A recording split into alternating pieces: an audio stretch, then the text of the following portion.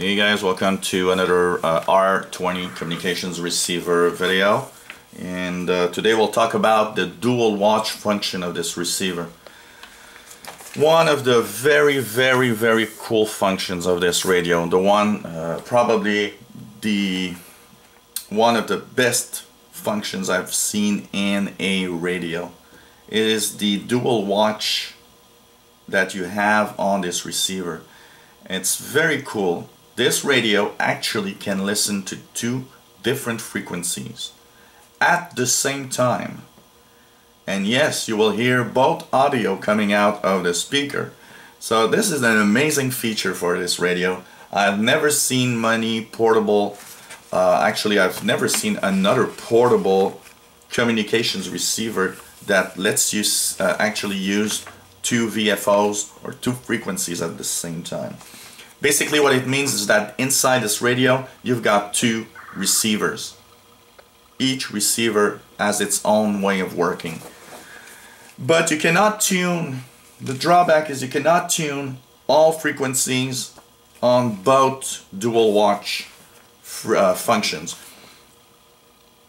There's what we call the A side and the B side on the VFO. So first of all, how do we put it in Dualwatch mode? Well, you've got that nice little big button that does say Dualwatch here. All you have to do is press and hold. And once it beeps, you can see that your display has actually two frequencies. Next to Dualwatch, you have the main sub. And when you press this button, you can see that it changes main. Now, you gotta remember one little feature. The top part of the display is the A side, and the bottom part is the B side. Why is it so important to know that? Is because the A side can be programmed and tuned from about 150 kilohertz way up to about 499.999 megahertz. The B side can be tuned starting at 108 or 18 megahertz for the air band, and goes way up to 1299.999 megahertz. So you cannot program, for example, two AM broadcast band stations together, because the A side will go to that frequency, but not the B side. The B side will start at 118 megahertz. So be careful. You need to just understand that you cannot use all the frequencies all the time. So for example, yes, on some frequency ranges where basically this radio, both VFOs can be tuned on the same frequencies, is between 118 to 499 megahertz. So, and for example, 2 meter ham band repeater here, the main frequency is 146.700, and the frequency for the input of the repeater is 146.100. I just press main sub so that the little main button goes down. Now that's the part you control. If I put 146.100, whoops, 146.100, here you go. You've got two, the input and the output. And what's cool about that is that both work at the same time and are very independent. So when your main button is, for example, on the B side, the dial button on the top of your radio actually change the volume. The right dial changes the volume on that bottom part, and the left dial changes the volume on the top part. Now, if you invert, okay, I showed you, there's a video on the dial selection. If you invert the dial selection, instead of being the volume, it's the frequency that will change on the top of the right and left. So depending on your dial setting, you'll either change one or the other volume or frequency on the Dualwatch. So they're really independent, and an idea maybe I can give you about that is, for example, I'll put on the A part because it's possible. This is a medium wave AM station. I'll go to the B part and put the weather. Calgary Stampeders late game on Sunday. He likes the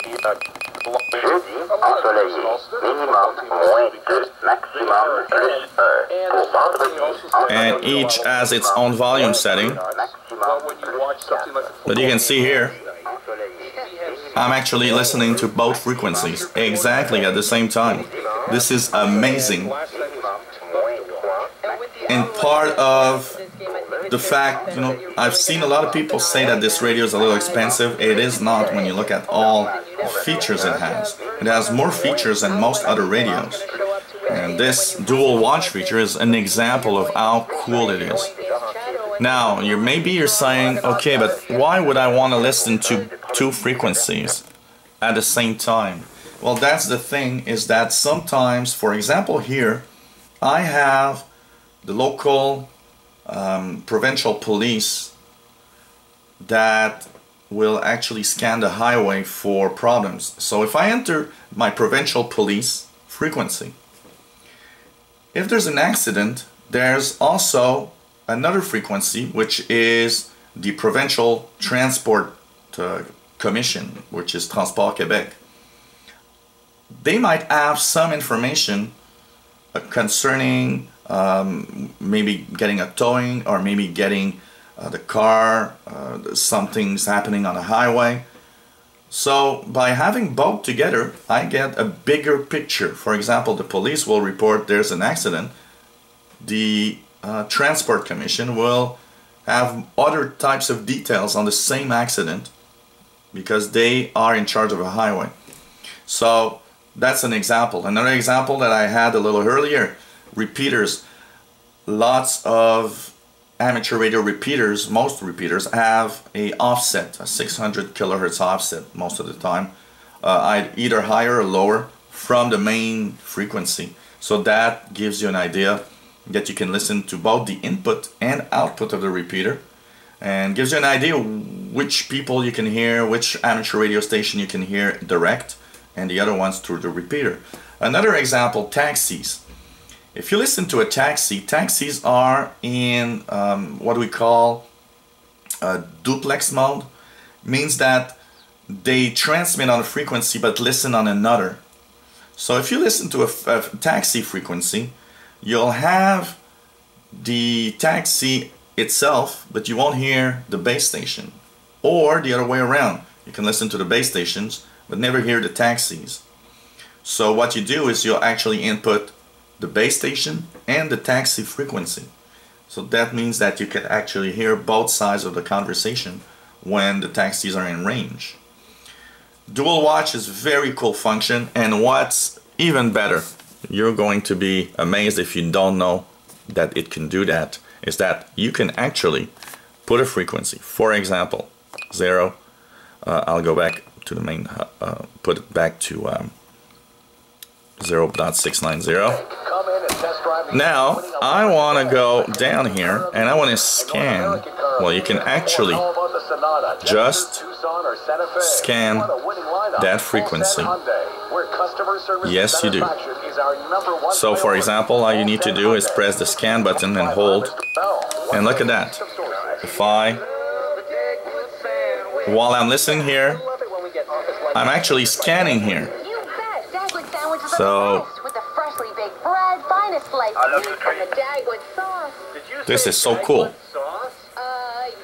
You are listening to a signal and actually searching for another signal on another frequency. Even better than that. You can actually, I'll go back here, I'll put 440 megahertz. You can actually scan here, go down and scan here. Now both channels are actually scanning for different signals. So this is really amazing. This is very amazing. And so you can find signals by letting the radio scan the different frequency ranges. So that's quite amazing. If you think about it, you actually can scan 2 different frequency ranges and listen to 2 different types of signals at the same time. What an amazing function this is in the Dualwatch. So, hope you understand a little bit. Dualwatch is activated by pressing and holding Dualwatch. You choose the different ranges between with the main sub button right there to the next.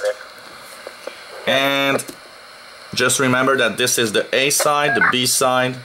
A side goes from way down to 150 kilohertz. B side goes way down. The lowest is 118 megahertz, sorry. And the A side, the highest frequency can go to is 499 megahertz. The B side will go up to 1299 kilohertz.